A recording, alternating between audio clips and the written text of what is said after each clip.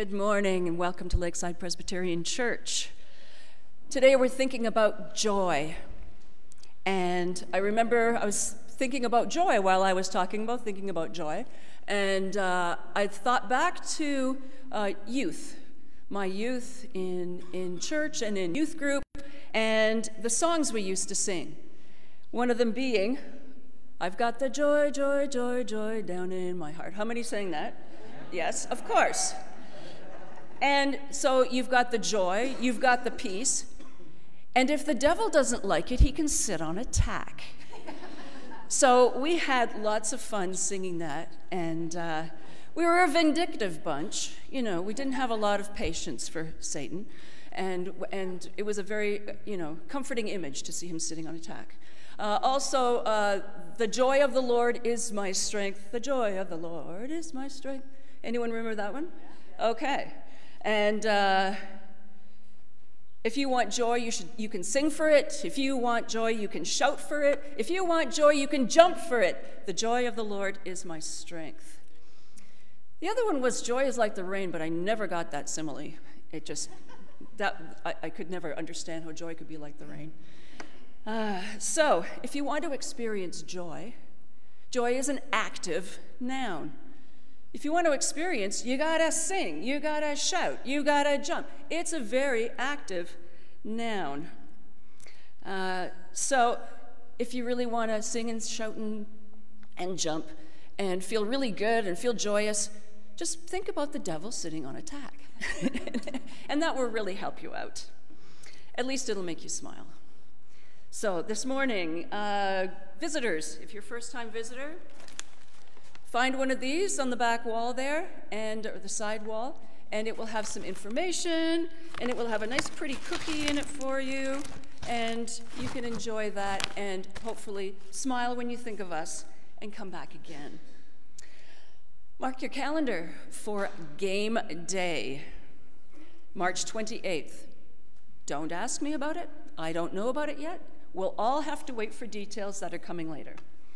And there's going to be a memorial event for Dr. Bob Plinke on March 17th at 5 p.m. entitled Evening with Bob's Stories. So if you knew this gentleman, I'm sure you're going to have a wonderful time just remembering him and getting together and fellowshipping, remembering his stories. That'll be at the Pravida Libertad number 26 in Ajijic. That is on the site of the new La Ola Children's Home property. Turn on the road towards Chapala, across from Perico Hotel sign on the Libramento. That's the next day. Yeah, thank you. Thank you, Sue. On the 18th. So the 17th is the memorial on Pravida Libertad number 26, and the 18th, 3 p.m., is the memorial service. If you have a prayer request, there are forms you can reach in front of you, in the seat in front of you on the little clipboard, or you can reach under your own seat. And Phil went out, put it in the offering basket, and you will be prayed for. Flowers from Pastor Guillermo in honor of the 12th anniversary of the Spanish Church. Absolutely. There are more things on here on the back of your bulletin.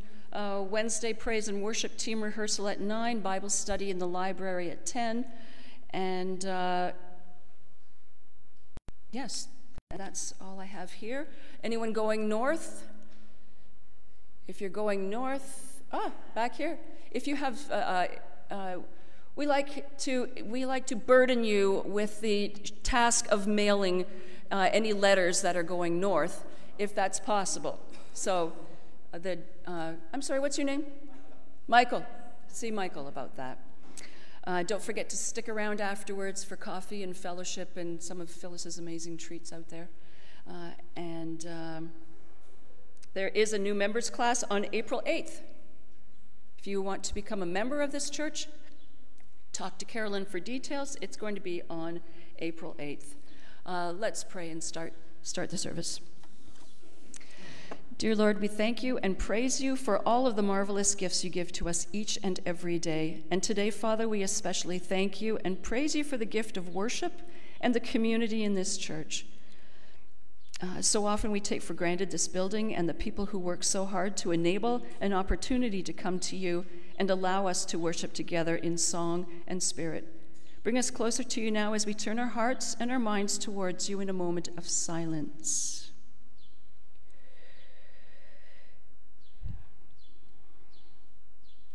Lord, keep us ever mindful of your presence as we continue to worship you and to hear your voice through our praise and your scriptures. Amen.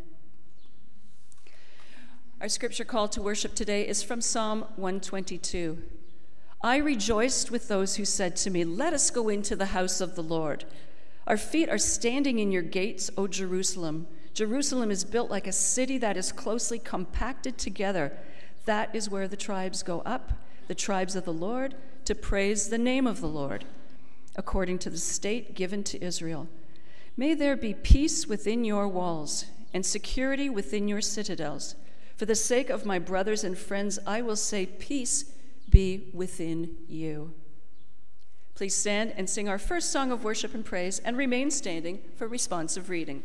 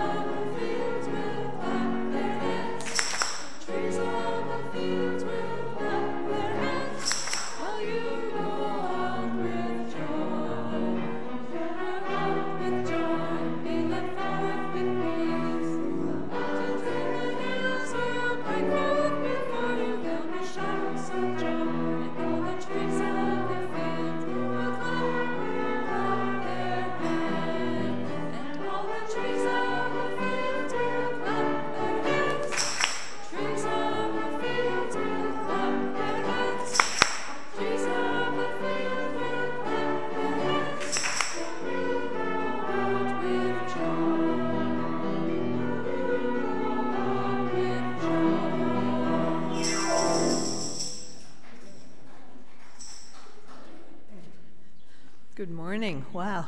With that rousing start, I think it's inspired me to read this a little differently than I might have. That's wonderful. So please join me in the responsive reading, and you join in the boldface type. Come, let us sing for joy to the Lord. Let us shout aloud to the rock of our salvation. Let us come before him with thanksgiving and extol him with music and song.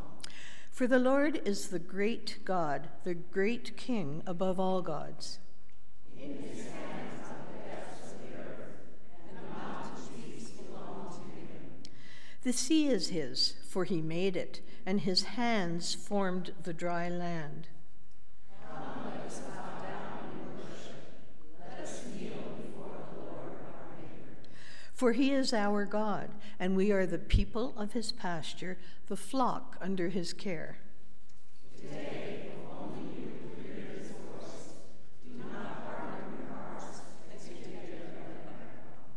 As you did that day at Massah in the wilderness, where your ancestors tested me.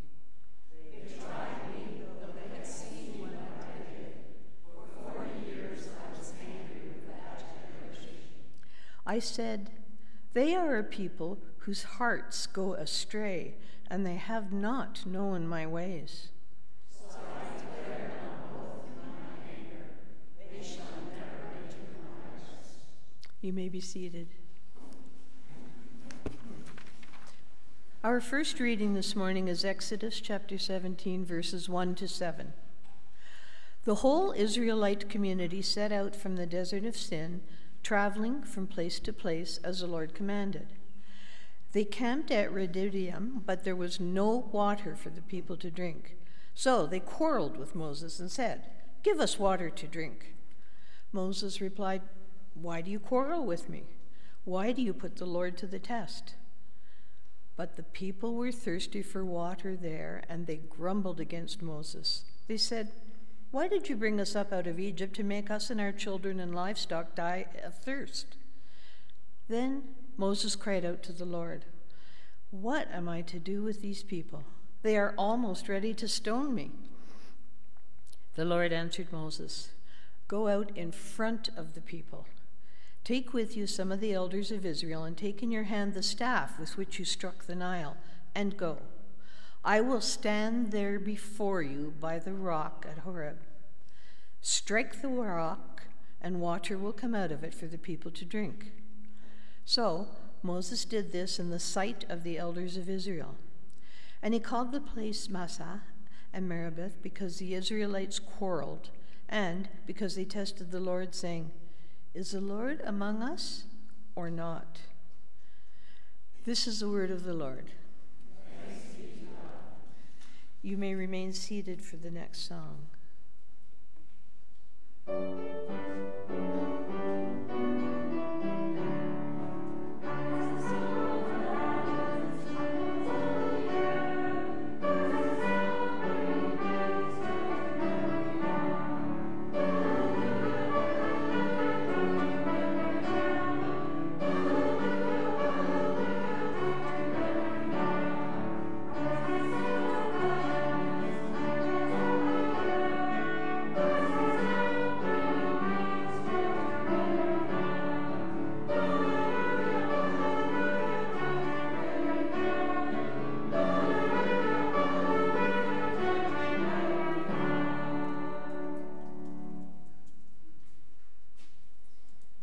Our second reading is Romans chapter 5, verses 1 to 11.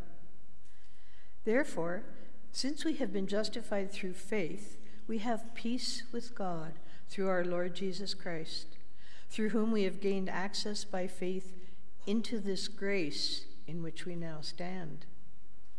And we boast in the hope of the glory of God. Not only so, but we also glory in our sufferings, because we know that suffering produces perseverance. Perseverance, character. And character, hope. And hope does not put us to shame, because God's love has been poured out into our hearts through the Holy Spirit, who has been given to us. You see, at just the right time, when we were still powerless, Christ died for the ungodly. Very rarely will anyone die for a righteous person, though for a good person, someone might possibly dare to die. But God demonstrates his own love for us in this: while we were still sinners, Christ died for us. Since we have now been justified by his blood, how much more shall we be saved from God's wrath through him? For if, while we were God's enemies, we were reconciled to him through the death of a son, how much more, having been reconciled, shall we be saved through his life?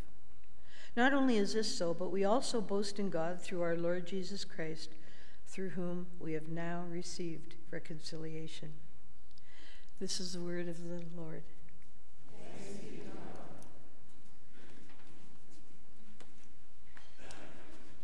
One of the things that I really like about this church is that we are a people of the book. And every Sunday we read several scriptures together. Would you stand for the reading of the gospel? This comes from John chapter 4. So he came to a town in Samaria called Sychar, near the plot of ground Jacob had given his son Joseph. Jacob's well was there, and Jesus, tired as he was from the journey, sat down by the well. It was about noon. When a Samaritan woman came to draw water, Jesus said to her, "Will you give me a drink?" His disciples had gone into the town to buy food. The Samaritan woman said to him, "You are a Jew, and I am a Samaritan woman.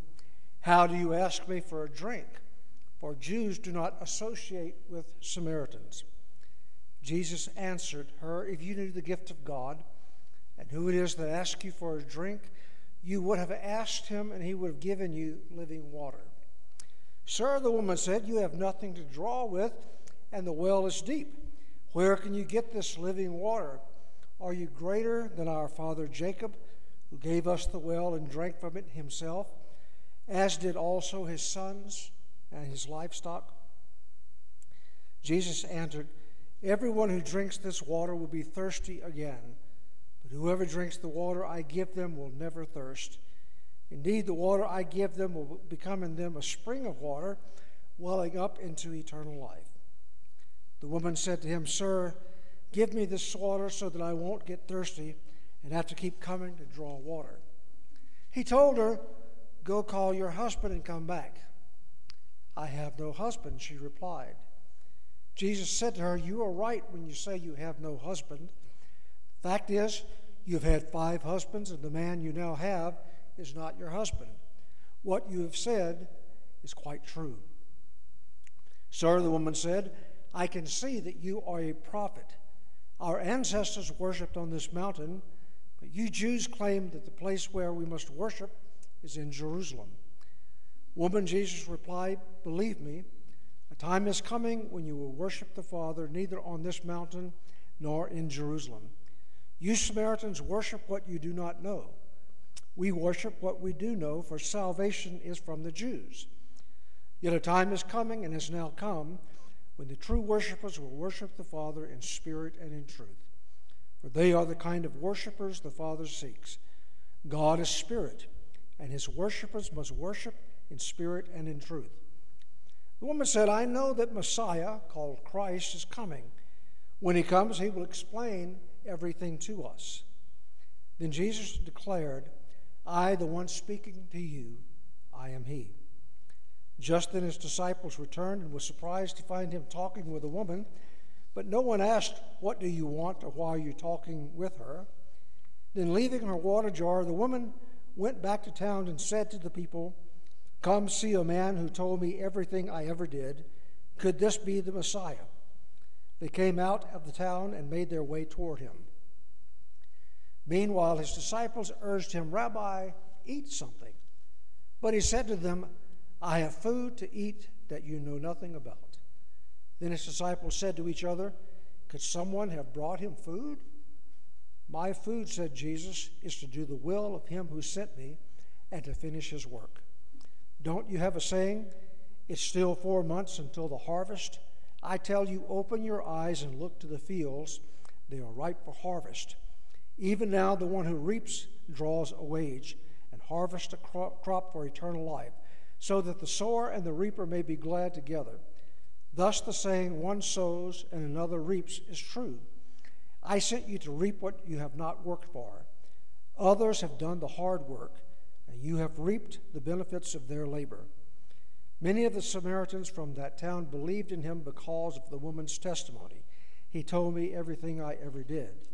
So when the Samaritans came to him, they urged him to stay with them, and he stayed 2 days. And because of his words, many more became believers. They said to the woman, "We no longer believe just because of what you said.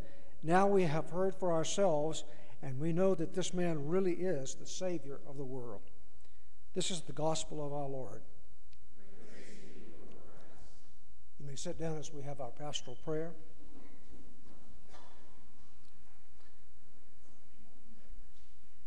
Our Father, you are the Creator God. You are the one that sustains us every day. And you gave your Son, Jesus, as the Savior for our lives. We count it a privilege today to be able to come into your presence to worship you. For we know that you are a God that is worthy of worship and praise. You are the one that made and sustains the entire universe.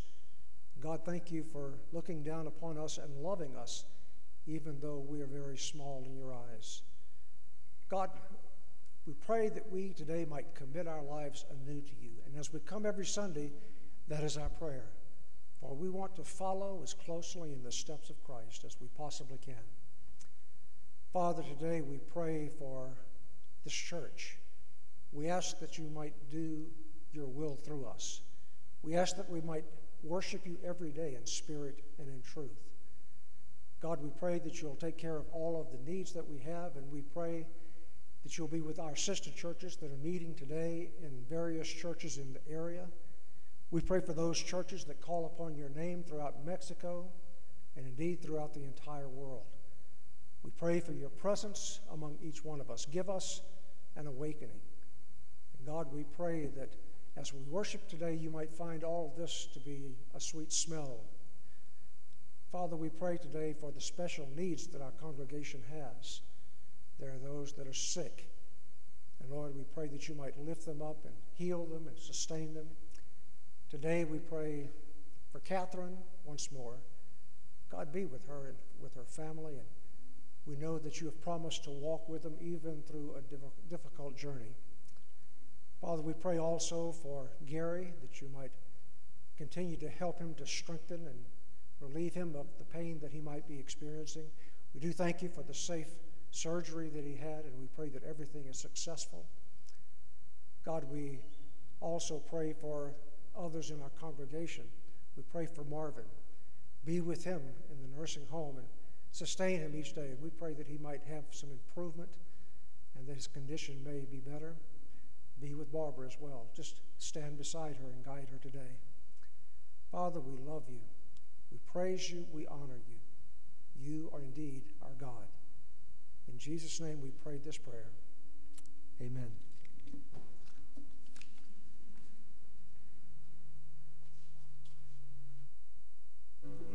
Please stand and sing our next song.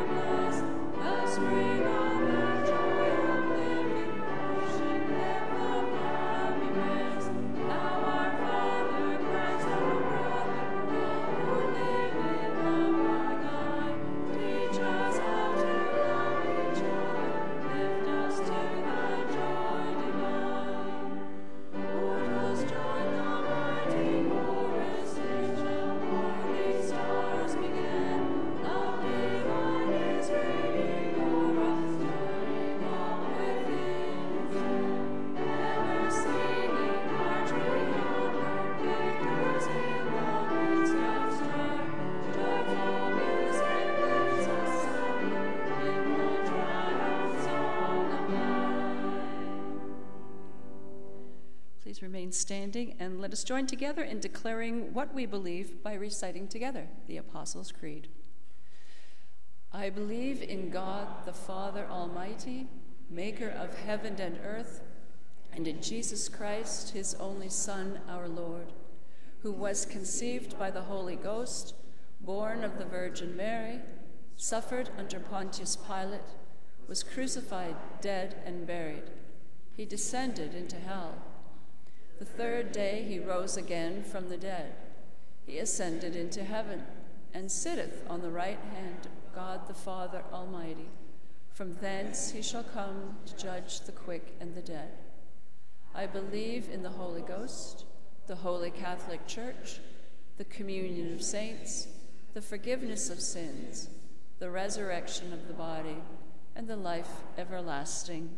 Amen. You may be seated.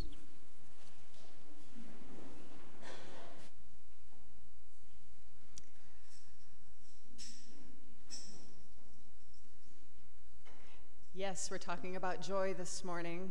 We're talking about complete joy. And one of the things that I think has stolen our joy in recent years, in the past decade probably, is social media. And just all those opinions and attitudes that tear us apart, really. We learn that someone we care about has voted the wrong way, or I don't know, whatever, has strange opinions that we don't understand. We can't even tolerate being in the same room with them. And it's not just political views. Many of us, myself included, have developed a short fuse about almost anything that anyone else does. I don't know who it was that said it, maybe Dorothy Parker, hell is other people. Well, I was also going to say, we all want the manager to know just how disappointed we are. Anyway, good news. I have the cure for this horrible problem. And we can get rid of our deep disappointment in other people and their bad habit of getting in our way. Rather, the Apostle Paul has the cure, not me, and we're going to talk about joy today and how to get it and how to keep it. And that's the title of my new self-help book that will be on sale in the narthex after the service. The Apostle Paul wrote letters to a lot of different churches during his ministry, and he had a favorite. The church at Philippi held his heart. His letter to the Philippians is all about deep love. It's one of the happiest books of the Bible, and the one we're digging into this morning. Paul wrote this letter from prison. Let that be the first hint you get that keeping joy in your life may not look exactly the way you expect. So here's the backstory. The church at Philippi was the first European church. Up until then, Paul had been working in Asia, modern-day Turkey. And when Paul arrived there weren't enough Jews in Philippi to even have a synagogue. Faithful Jews would meet near a river on the Sabbath when they didn't have a synagogue to go to, because the Jewish ritual would include purifying your hands. So in a city without a synagogue, if you were looking for where the Jews were, you would go on the Sabbath to the river. And that's where Paul met his first convert to Christianity in Philippi. Her name was Lydia. She was a businesswoman, originally from Asia Minor. Another convert was the man who held Paul and his partner Silas in jail. Yeah, that's right, in trouble again. That Paul. He was in jail for healing a demon-possessed woman. And there you have it. There's another hint that joy isn't all about getting everything you want. I'm guessing that the healed woman may have been his second convert in the area. But we know for certain that Paul's jailer did become a Christian that first night that Paul and Silas were in jail. And his whole household, the jailer's whole household, joined the new Philippian church. And I kind of wonder if any of the other prisoners there also believed. So the little church gathered each week at Lydia's house, and that's the background for our book of Philippians. The key word that we're obviously talking about is joy, and the key verse is Philippians 2:2. Then make my joy complete by being like-minded, having the same love, being one in spirit and of one mind. So if we're talking about how do we make our joy complete, what is the answer to that question? And I'm not going to build up to it. I'm just going to give you the answer. I won't make you guess. Do you want to guess? No, I'm kidding. The answer is unity. Paul says unity is how, as Christians, we can grow spiritually as individuals and as a church. And that's what brings complete joy. Paul tells us how this works, beginning in Philippians 2. He says, therefore, if you have any encouragement from being united with Christ, if any comfort from his love, if any common sharing in the Spirit, if any tenderness and compassion, then make my joy complete by being like-minded, having the same love, being one in spirit and of one mind. Do nothing out of selfish ambition or vain conceit. Rather, in humility, value others above yourselves, not looking to your own interests, but each of you to the interests of others. So Paul starts by saying, as Christian believers, we are all united in Christ. We have his love. We have the Holy Spirit, right? All of us. Therefore, if you have any encouragement from being united with Christ, if any comfort from his love, if any common sharing in the Spirit, if any tenderness and compassion, we already do have those things, these important things in common with each other. We share in all those benefits, and the benefits look pretty joyful to me. Encouragement and comfort, sharing, tenderness, compassion. God has provided all of these things, and we do have them. And let's soak in that for a minute. The word that Paul keeps repeating here is if, but that doesn't mean maybe you do, maybe you don't. It's better understood as the word since or because you have encouragement from being united with Christ, because you are comforted by his love, because you share within the Spirit, because you have tenderness and compassion, then make my joy complete. So we enjoy God's encouragement, comfort, fellowship, tenderness, and compassion, not just through the Holy Spirit, but through each other, because we are all in Christ. In Christ, there exists encouragement. So picture Jesus coming alongside of you to help you, to give you advice and counsel. And then picture one of your fellow church members doing that. After all, we are all of us part of the body of Christ. So if we're in Christ, we can do that for each other. There's comfort from his love. Imagine receiving a hug from your Heavenly Father or from one of us. There's fellowship in the Spirit. You and your Christian brothers and sisters share his gifts and his ministry, and we work together side by side in partnership and in cooperation. There's affection and tenderness. I hope you feel my affection for you. There's sympathy and compassion. And best of all, it's all worked out here among our brothers and sisters. Now that we've basked in this wonderful picture of our life in Christ, there's one more thing Paul says will make it all complete. Then make my joy complete by being like-minded, having the same love, being one in spirit, and of one mind. The same, being one, all of that says to me unity. Unity is essential for the progress of the gospel and for the growth of the church. In churches, we often separate ourselves. We segregate ourselves into communities, sometimes called denominations, where we generally agree about biblical principles, about the theology, moral, spiritual, and even cultural issues. And when we disagree, people pick up and leave. Even in a small area like Lakeside, there are plenty of churches to choose from, or no church at all. And that's disunity. I don't believe this is ideal. There is and there should be diversity in the communion of the saints. And part of why we're here on earth is to become more kingdom-minded, more unified. When we avoid each other, we don't learn to love. When we quit going to church without working out our disagreements, we aren't becoming more Christ-like. Paul gives us further instruction in how to gain unity. Do nothing out of selfish ambition or vain conceit. Rather, in humility, value others above yourselves, not looking to your own interests, but each of you to the interests of others. Humility is what leads to unity, which is what leads to joy. So what is humility? Coincidentally, I've been reading a book called Humble by a PhD, an expert named Darrell von Tongeren. And he says that humility, first of all, is knowing ourselves, having an accurate view of ourselves, including our strengths and our weaknesses.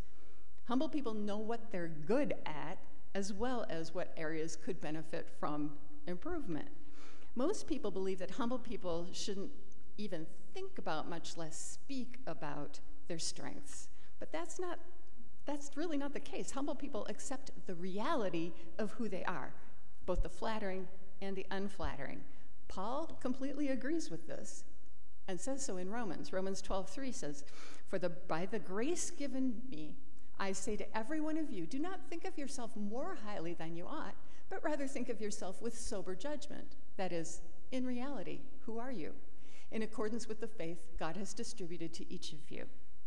So the first part of humility is knowing ourselves, and the second part is checking our ego, or being a little unselfish here.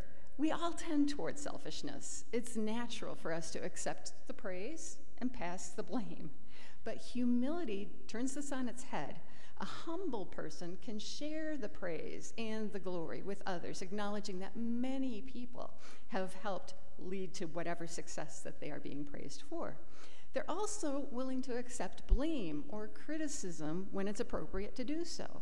Being humble involves owning the decisions we've made that have turned out to be mistakes, resisting the desire to shirk responsibility, to make excuses, and admitting when we're at fault. Here's what Paul says about that to the Philippians later on. He says, I plead with Euodia and I plead with Syntyche to be of the same mind in the Lord. Yes, and I ask you, my true companion, help these women, since they have contended at my side in the cause of the gospel, along with Clement and the rest of my co-workers whose names are in the book of life. So apparently these two women, Euodia and Syntyche, had something of a blow-up, and neither one was able to back down.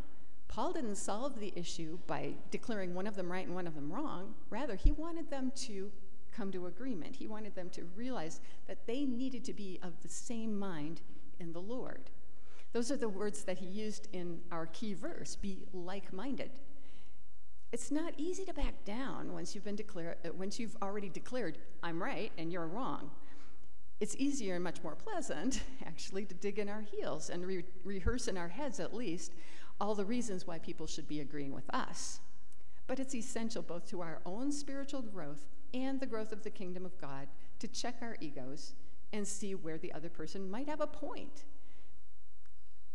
and what will bring us together on any issue, even if it means losing. Even if it seems like a huge issue, like who you voted for. Let's check our ego. And then the third part of humility means going beyond ourselves, being oriented toward other people. Humble people think about others and take their needs into consideration rather than focusing solely on ourselves. If we're humble, we can empathize with others and consider their needs. And this is specifically what Paul has said in our verse previously in 2:4. In humility, value others above yourselves, not looking to your own interests, but each of you to the interests of others. And I think we've seen this acted out in our church. When someone shares a need on our WhatsApp group, usually multiple people will jump in to help, and I love that. Sometimes that gift is easy to make. Sometimes it's just saying, I will pray for you. But sometimes it's truly sacrificial. I have seen someone step up to pay for another person's surgery, even when they didn't actually know that person. They just knew that she was a sister in Christ. So, how do these three pieces of humility, or as I like to think of them, the three slices of humble pie, come together? Well, let's look at our key verse again. Make my joy complete by being like-minded, having the same love, being one in spirit and of one mind. It all comes together in unity. When Paul says we need to be like-minded, does he mean that we all have to think and act alike? Well, we're certainly expected to agree on the important things, like the great fundamentals of the Christian faith. And that's part of why we recite creeds regularly, as we did today, the Apostles' Creed. And by the way, if you disagree with any part of the creed that we read, that's a significant thing, and I encourage you to talk to Wayne or talk to me about it. But apart from the creeds, we all will have differences of opinion. Uniformity and unity are not the same thing. Although we might not agree on minor matters, we can still be humble and submerge our own opinions when we have to, where no real biblical principle is involved for the good of others. This is what I believe Paul is saying here. To be like-minded means having the mind of Christ, to try to see things as he would see them and to respond in the way that he would respond. To have the same love means to show the same love to others that the Lord has shown to us, a love that didn't count the cost, all the way up until death. A way to demonstrate that we're of one spirit would be to work together in harmony toward a common goal. To be of one mind means to show Christ's mind as directing our work together. And can I give an example of how that's worked in our church very recently? Last week, on Saturday, we held our bazaar and raised a significant amount of money for our feeding programs, but that, to me, wasn't the happiest outcome. I was congratulating Rosanna, who led this project, on its success, and here is what she texted me. She said, "I think that this experience is so powerful for the Mexican team to realize that God has given us many talents so we can use them to generate more resources. There's a new project that's emerging from this. I would love to share it with you." And I think this is just brilliant. This is the body of Christ working together, using all of their gifts to make an impact on the world, or at least on Ajijic and Chapala. I literally got chills when I read it. So, to be like-minded does not mean marching in lockstep. Instead, we're called to have attitudes like Christ, loving and accepting one another despite our differences. And in fact, I believe God delights in our diversity. He made each one of us unique. If he wanted us all to be the same, he would have made us all the same. But we should all be like-minded in our obedience to Christ and in our care for others. Paul tells us what to do and what not to do. What not to do is do nothing out of selfish ambition or vain conceit. Rather, in humility, value others above yourselves, not looking to your own interest, but each of you to the interest of others. Now, pride, the opposite of humility, is competitive in nature, so it promotes conflicts rather than harmony. Pride says, "I'm right, you're wrong. You have to do things my way, or else." And unfortunately, the "or else" often means, "or else I'll walk away." By contrast, humility accepts a place of service with concern for the needs and the interests of others. Love is essential for humility. Not that everyone else is actually superior to you or smarter or more talented, but Christian love sees others as worthy of preferential treatment. As a believer, you're not in competition with others to see who's the godliest. Your purpose is to represent Christ, represent him to the lost so that they can be saved. I know that it's easy to read a passage like this, but quite another thing to put it into actual practice. To voluntarily be a slave to all, for example, is foreign to us as human beings, and we can't do it in our own strength. It's only by the power of the Holy Spirit that we can ever practice it. I have another example, of someone who does this, and he's not here this morning, but I'm thinking of Guillermo, the pastor of our Spanish language church.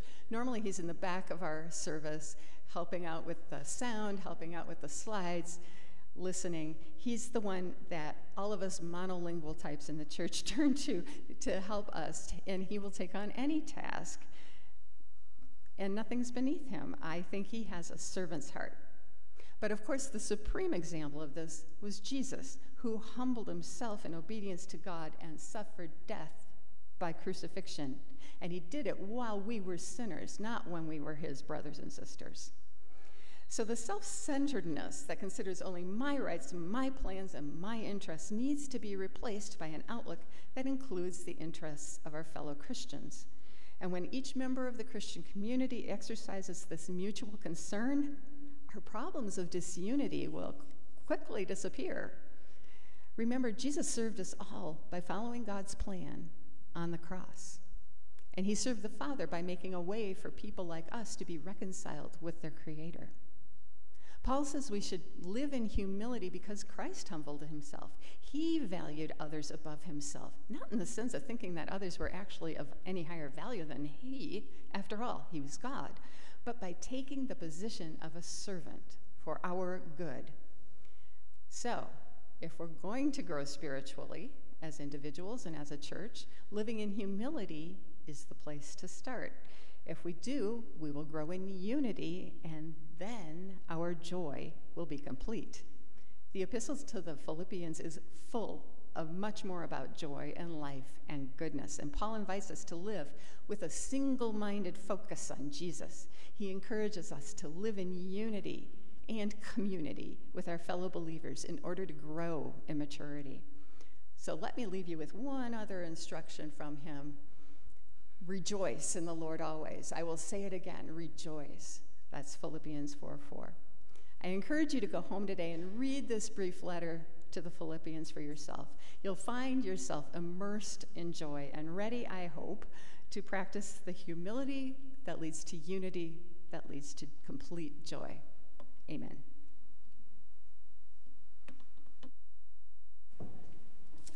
Thank you, Carolyn.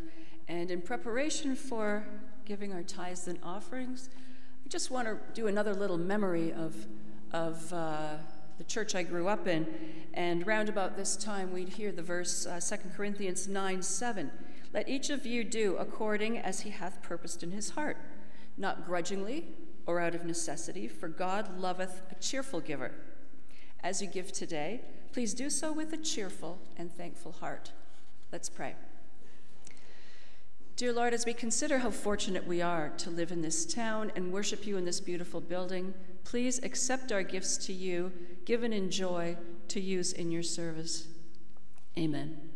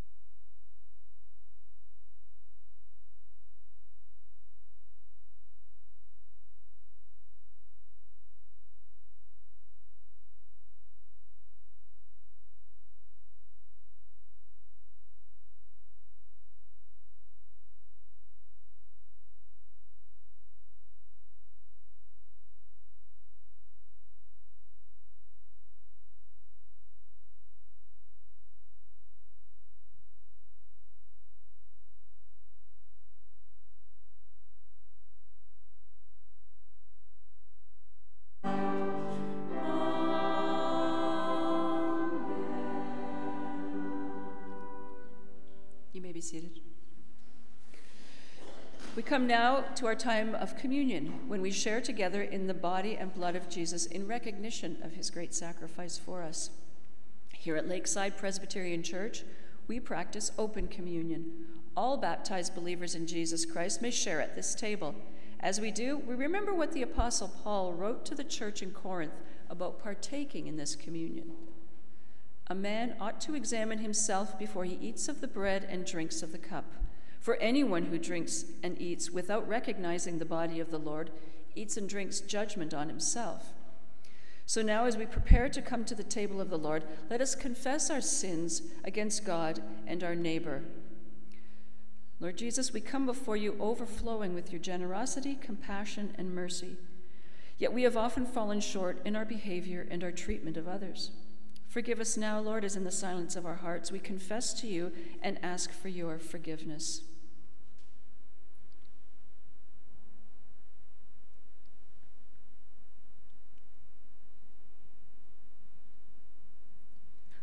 Lord, keep us ever mindful of your forgiveness and help us seek your path for our lives. For we pray in the name of Jesus. Amen.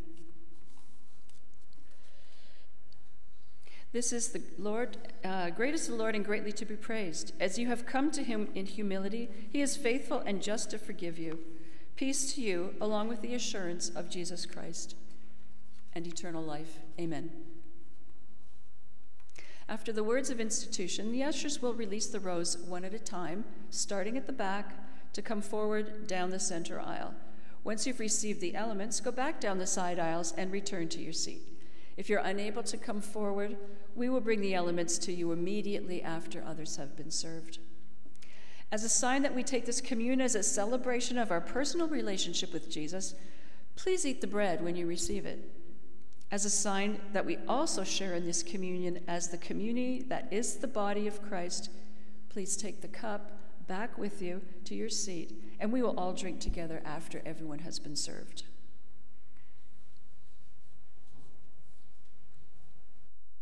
In the beginning, God created us for himself. But even though we have fallen through our disobedience to sin and death, God, in his infinite mercy, grace, and love, sent his only begotten Son, our Savior, Jesus Christ, to live among us. He suffered every hardship and adversity, every trial, trouble, and temptation as we face, yet without sin. Finally, he stretched out his arms on the cross in perfect obedience to the will of the Father and offered himself as a sacrifice for the sins of the whole world. On the night he was betrayed, our Lord Jesus took bread, and when he had given thanks, he broke it. He gave it to his disciples, saying, "Take, eat. This is my body, which is broken for you. Do this in remembrance of me."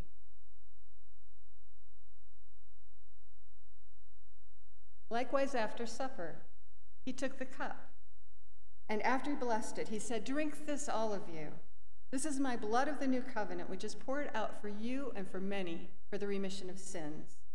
Whenever you drink it, do this in remembrance of me." Jesus said, "I am the bread of life. Whoever comes to me will never be hungry, and whoever believes in me will never be thirsty. Therefore, as often as we eat this bread and drink this cup in faith, we do so in remembrance of our Lord Jesus Christ, proclaiming his death until he comes again. May the body and blood of the Lord Jesus Christ keep you unto eternal life, the gifts of God for the people of God.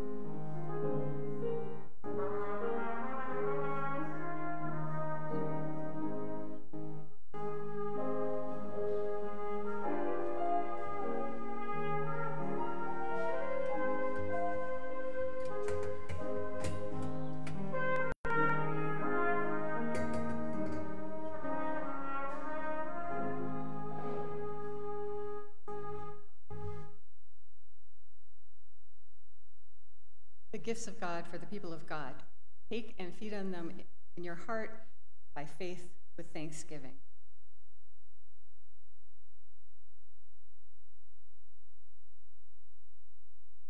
Let's pray. Almighty and ever-living God, we thank you that you have fed us with the holy mysteries of the body and blood of your Son, our Savior, Jesus Christ.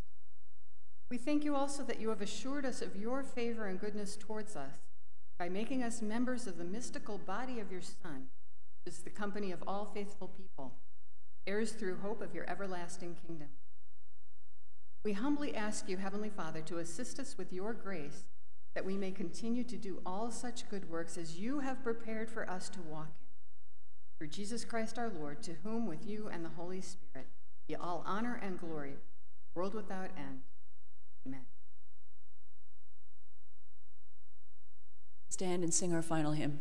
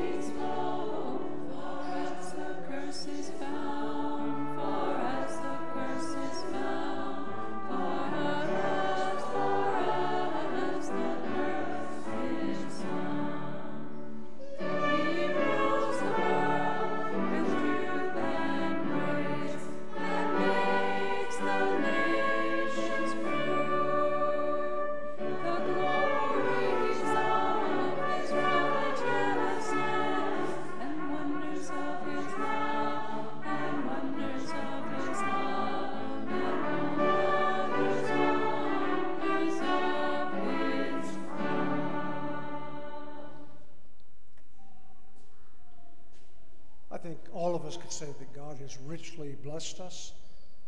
And so we ask, oh Lord, bless us, your people. And now I say, may the Lord bless you and keep you. May he turn his face to you and be gracious to you. May he lift up his countenance to you and give you his peace. In Jesus' name.